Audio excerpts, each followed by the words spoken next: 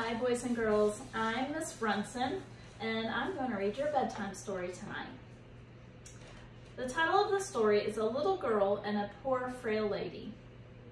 This is the story of Jairus' daughter from Luke 8. There once was a little girl who didn't get out of bed one morning, or the next, or the next. In fact, she didn't get out of bed for a whole month. She was very sick, and no one knew how to make her better. Jairus was her daddy, and he loved her. One day, he was sitting by her bed, holding her hand, wishing there was something he could. "I know," he said.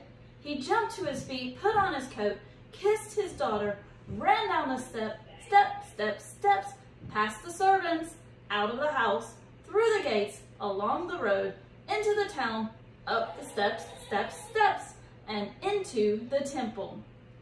He fought his way through all the people until at last he found who he was looking for.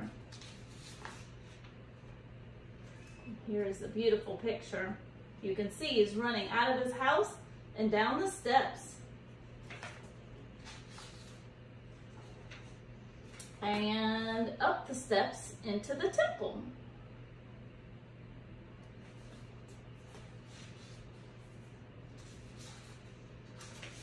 "Jesus," he said, falling at Jesus' feet. "My daughter," he pleaded, "please."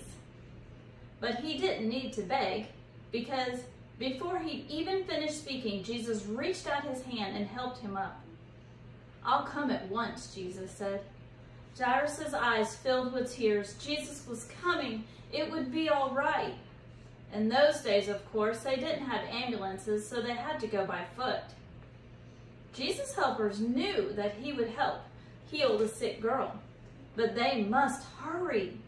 If Jesus didn't get there soon, it would be too late.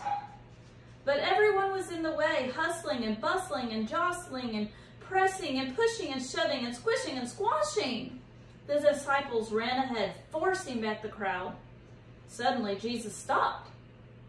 His friends looked back. What was he doing? "Who touched me?" Jesus asked, because he felt power go out of him. "Me," said a frail lady, looking down at the ground because she was ashamed. The poor lady had been sick for 12 years, and she just had to get well. She knew if she only touched Jesus' coat, she would be healed. So she touched his coat, and instantly she was well. Here's a picture of her and Jesus.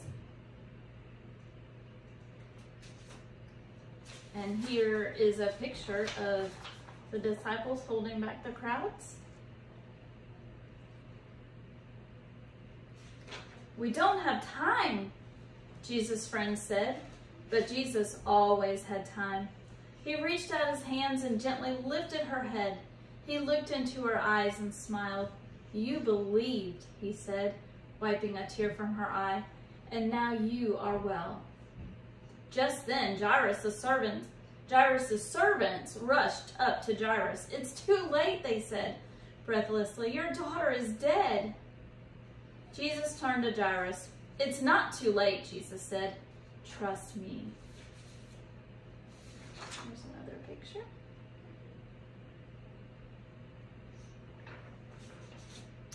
At Jairus' house, everyone was crying. But Jesus said, "I'm going to wake her up." Everyone laughed at him because they knew she was dead. Jesus walked into the little girl's bedroom, and there, lying in the corner in the shadows, was a still little figure. Jesus sat on the bed and took her pale hand. "Honey," he said, "it's time to get up." And he reached down into the death and gently brought the little girl back to life. The little girl woke up, rubbed her eyes as if she just had a good night's sleep, and leapt out of the bed. Jesus threw open the shutters and sunlight flooded the dark room. "Hungry?" Jesus asked. And she nodded. Jesus called to her family, "Bring this little girl some breakfast." Jesus helped and healed many people like this. He made blind people see. He made deaf people hear. He made lame people walk. Jesus was making the sad things come untrue. He was mending God's broken world. Here's a picture of Jesus in the little girl's room. And the final picture. I love this picture. So let's pray together. Dear Lord Jesus, thank you for today. Thank you for having time with our family and allowing us to stay home and just enjoy the things that are in our house and the people that we live with. Jesus, help heal the people that are sick and help the non-believers to please see that you're there. They need to trust you. And Jesus, protect everyone as they sleep and put your arms around these little children and just let them know how loved they are. In Jesus' name we pray, amen. Until next time, boys and girls, have a good night.